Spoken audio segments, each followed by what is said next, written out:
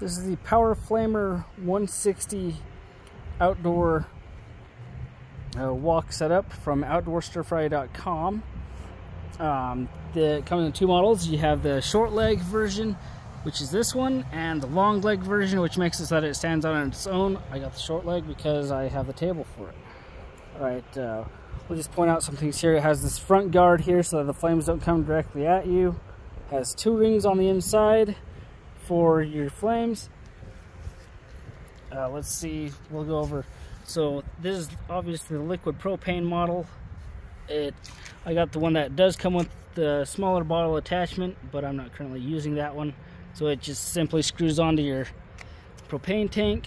The hose is pretty good length. I'd say it's about 4, maybe 5 feet. It's definitely a good length. And it comes up here and hooks in right in the front. Notice the notch out, specifically designed so that it doesn't damage any of the components. So how this works, you turn on your gas just a little bit, and then you come over here to this side. This is your starter.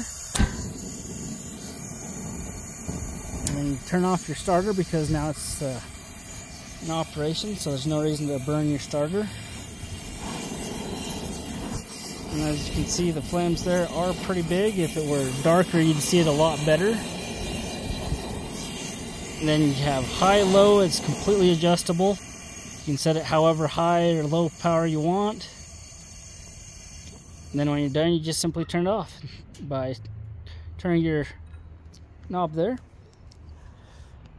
And so that is pretty much the rundown of how the whole mechanism works. I'll show you with the stir fry pan on it. See, nice sit up there, holds it all perfectly even. This is the round bottom pan. By the curvature, a flat bottom would work just as well. And that is pretty much everything for the outdoor stir fryer. Again, this is the powerflamer 160 model from outdoorstirfry.com.